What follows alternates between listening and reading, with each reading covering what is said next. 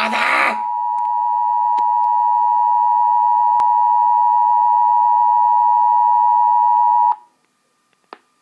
Southeastern Carroll County, southeastern Clinton County, until 3:30 p.m.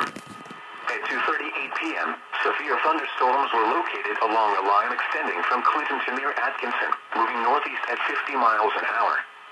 Expected hazards include 60 miles an hour wind gusts.